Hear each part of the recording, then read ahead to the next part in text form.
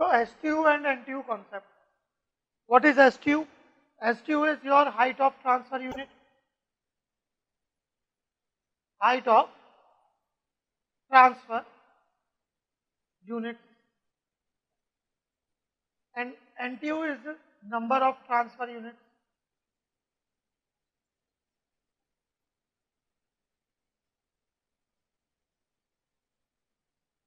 Okay. Now how can you relate these things? Okay. The first thing, like as we have discussed already, the height of packing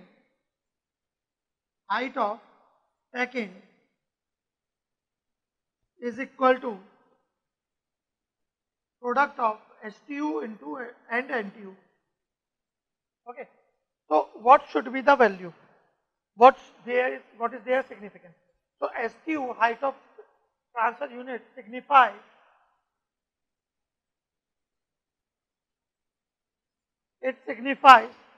the relative ease of separation. Inverse of relative ease of separation. It indicates the inverse of relative ease in separation. While the NTU indicates the difficulty of separation. Now you can think like, if you see, relative ease of separation, difficulty of separation, both are kind of the same thing. Yes. They represent the same thing. Yes. But in a different way. Okay. How? Now just understand. HTU is related to the quality of packing. It is related to the quality of packing. While NTU is referred for the driving force.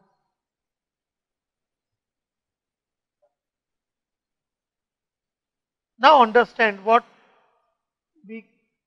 how to understand these things. Okay, so be careful. Suppose we have 100 breads.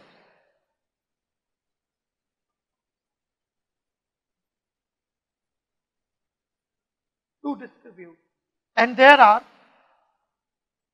10 people, hungry people, 10 hungry people.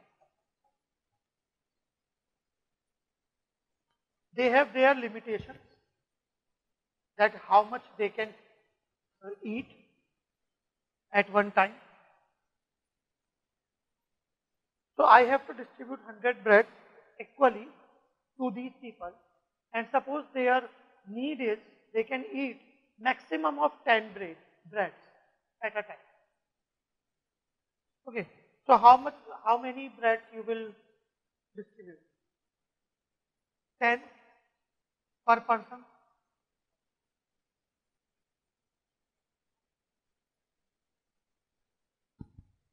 Now if I want to distribute the same thing, suppose another day, you are again going to distribute the 100 bread. The same 10 people are there, but out of those 10, only 5 people are coming.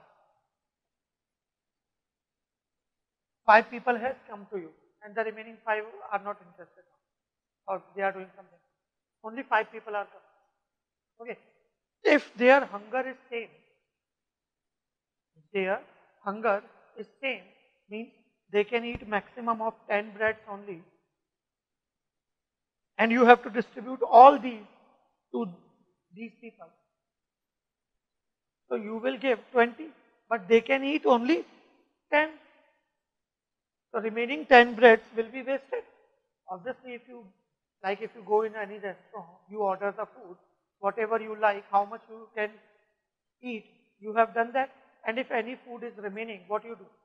Either you pack that for your house, or otherwise, generally people throw that in the dustbin.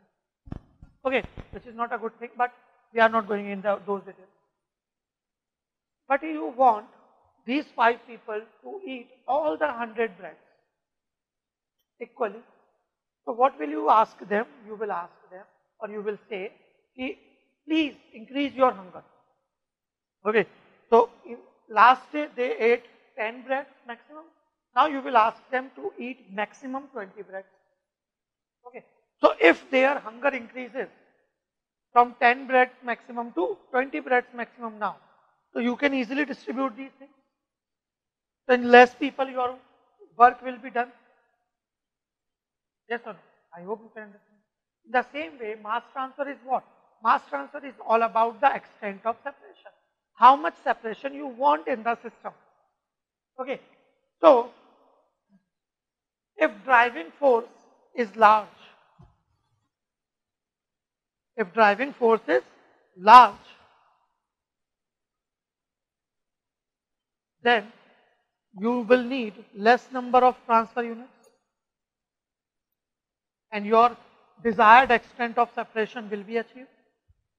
But if driving force is small, then suppose if their hunger is small, one person can eat maximum of 4 breads only. Then how many people you will need? 25. Similarly, if driving force is small, how many stages, how many number of transfer units will be required? More.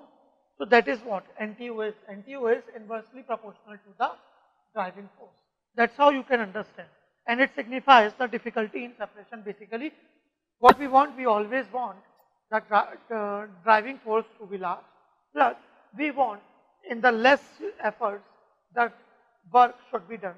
In the less number of transfer units, the desired separation shall be done. So this is the significance of NTU. Okay, but this is the secondary thing. NTU is the secondary thing. First thing is HTU. First thing will be the HTU. Whenever we have to study the things, whenever we have to compare the things, first we will look at HTU. After that, if we are not able to answer based on HTU, then only we will go for NTU. Okay. Why? Because driving force will come second point. First, it will be the equipment. Like suppose you want to separate air in oxygen and nitrogen. We can use this, we can do distillation also. But you know that gas permeation through membrane is relatively easy and less expensive. So what will you prefer? Gas permeation. But if gas permeation is not there through membrane separation and you don't have any other choice, then by default you have to go for distillation. Similarly, first we will see the quality of packing. Here we are using a packing where the packing is going to provide the interfacial area. So first we will check the interfacial area, and that was the requirement. That's why we were using the packing. Okay, so packing was supposed to provide the higher interfacial area so that the interface mass transfer can be increased and thus the separation can be increased. Okay, but if your packing is not going to provide you the desired interfacial area, the large interfacial area, then obviously packing is not of good quality. Then what you will do with others? Then why you will check for the driving force or any other thing? That is the point. Okay. So, if you know, HTU is generally, like if we talk about the gas, so G dash over KY dash into A. Okay, where this is Colburn mass transfer coefficient, we have discussed already.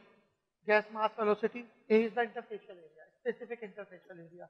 So if specific interfacial area is large, then HTU has to be small. So that is the point. NTU shall be small, we have already discussed, because we want large type force. And HTU shall be small as well, because we want large specific interfacial area. And if both the things are small, so obviously the height of packing will also. Okay, so you can understand the same thing from a question also. There was a question in your GPY. Okay, so see.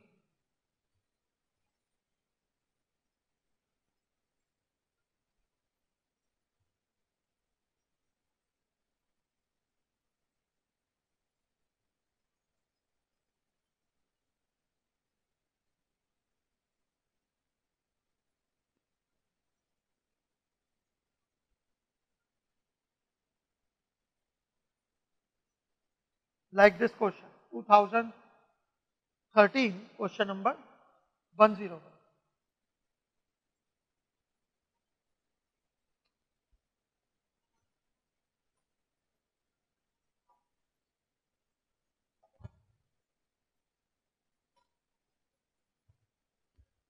The packing of an existing absorption tower is replaced with a new type of packing.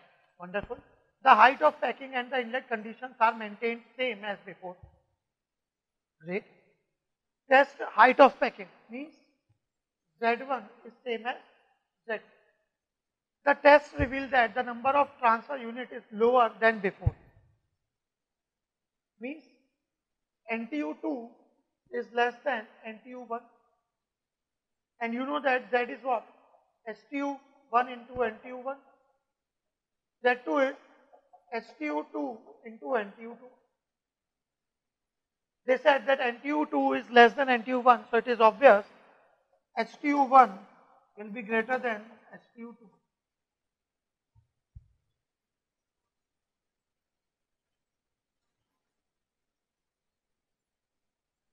NTU2 is small, so HTU2 will be large. Sorry. Yes. Number of transfer units has been lowered than before. So obviously height of transfer unit will be higher than before.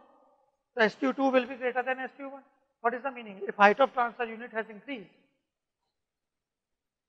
then it means specific interfacial area will decrease.